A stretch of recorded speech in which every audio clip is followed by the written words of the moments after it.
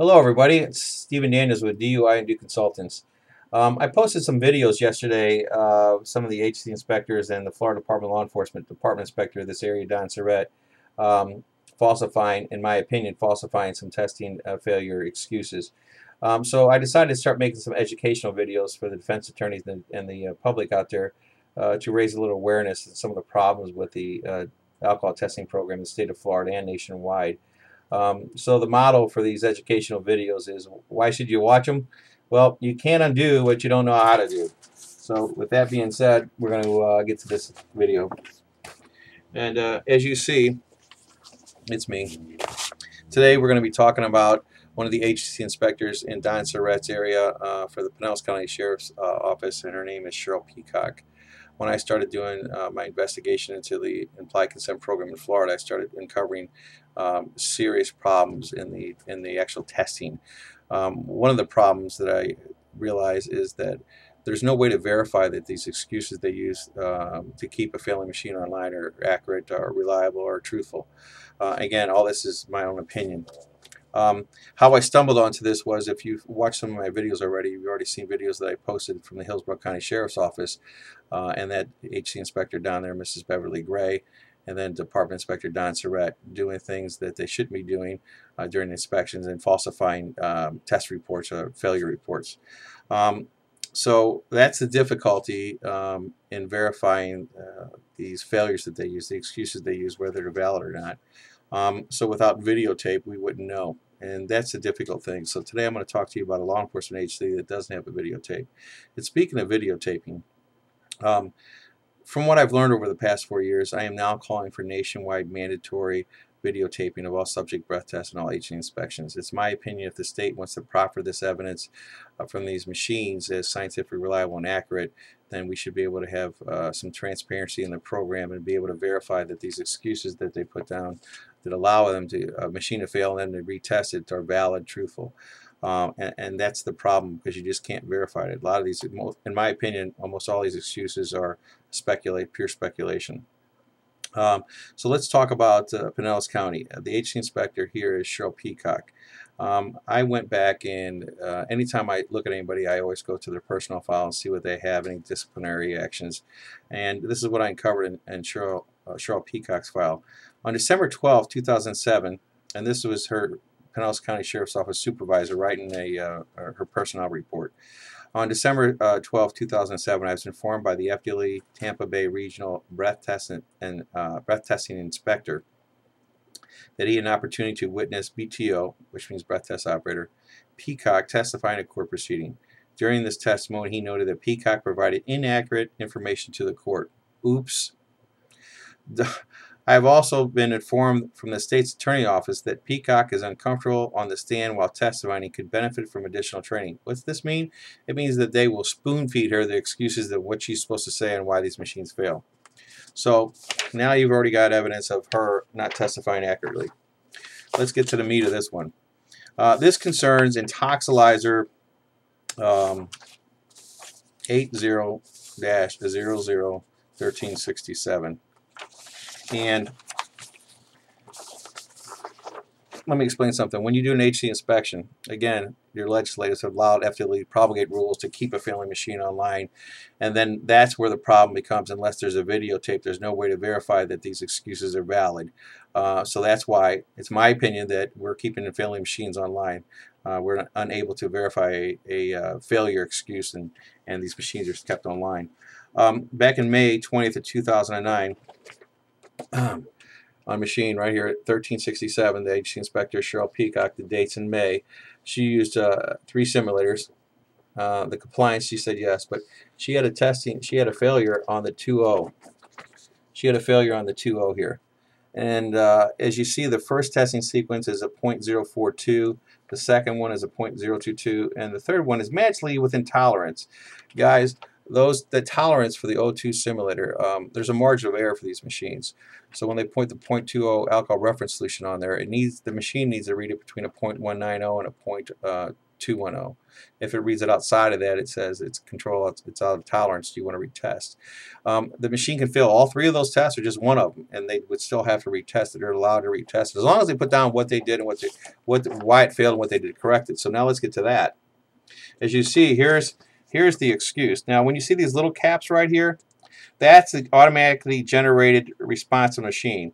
There was a failure in the 0.20. It says control outside tolerance. And then Mrs. Peacock typed in, ran analysis again.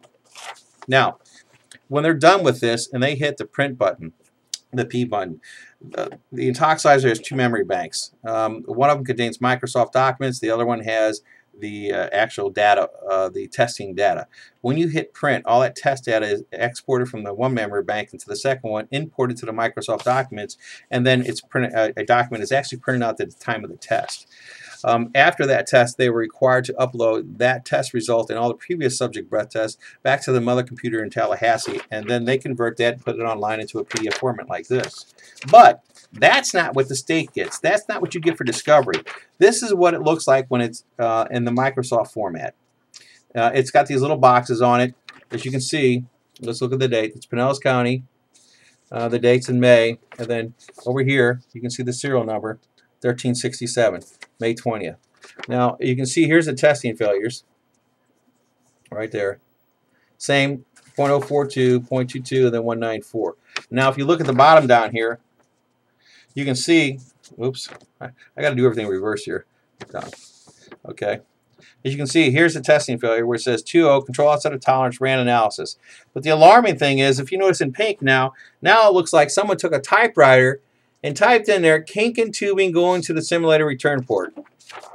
So now, here's proof that the department inspector tells these people what to say, and the courts swallow this stuff, that it's a believable excuse. This is a department field note, and again, as you can see, there's the Intoxilyzer number. It was received July 16th. The date on it is July 14th, and there's the department inspector's signature, Don Suereth. And look, it says remain in evidentiary use. Okay, but the alarming thing is he got a phone call on here on July 14th. Phone, HC Inspector Cheryl Peacock. Now let me read what she said. What he said. Ms. Peacock reported that during her HC inspection on this instrument in May, she received an out of tolerance for the O2 alcohol reference solution during the first two analyses. The cause of these results was a kink in the simulator hose. There it is in pink. Kind of ironic that here he is, Don Suereth, 2 months later, and all of a sudden now this appears in typewriter, an amended report. The alarming thing is, folks, that when we were preparing for this client to go to trial, that this was online, and that kink in the simulator report wasn't there. It wasn't on there. And then when we went to pull this up again, now it had this kink in the simulator report excuse on there. And then immediately before the trial, we go to pull it up, and if you go to the records right now, it's not there. This whole thing has disappeared. It's no longer on the website. So that's why I'm calling for nationwide mandatory testing, because in my opinion, you got BS excuses like this. You got a department inspector telling the agency, spoon-feeding the agency inspector what type of excuse is going to be believable for the court. They basically left a failing machine online, in my opinion. It gets better. Now you want to go to, the machine has some more problems in December of that year. And if you notice now, same machine, 1367, same inspector. Now she's using 5 simulators.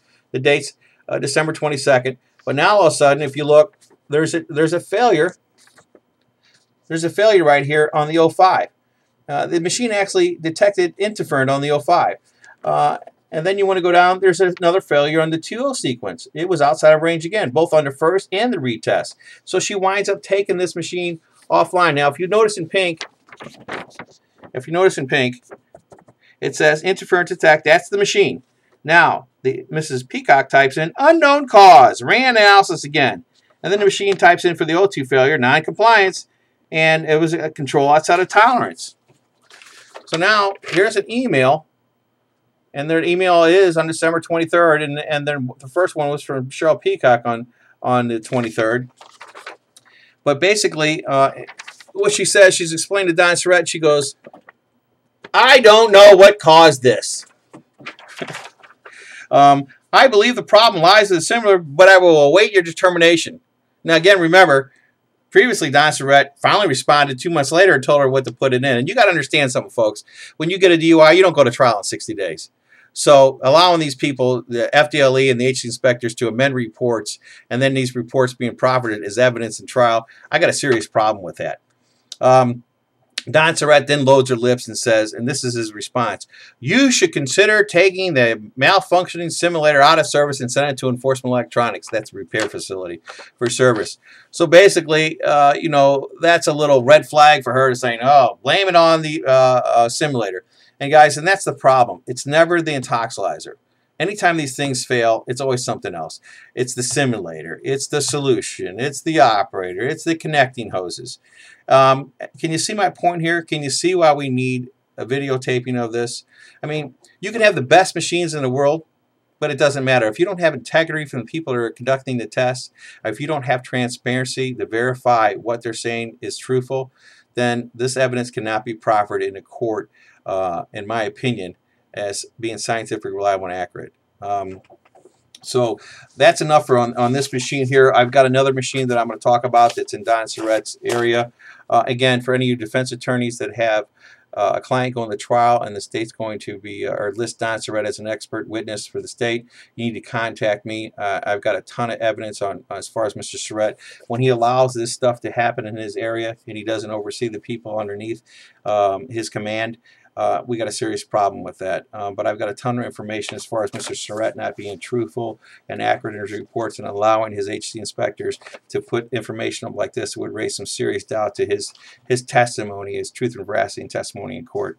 So once again, if that's going to happen, please contact me. This is Stephen Daniels with DUI and Consultants, and please check back for some more videos. I'm going to start posting a lot more of these videos.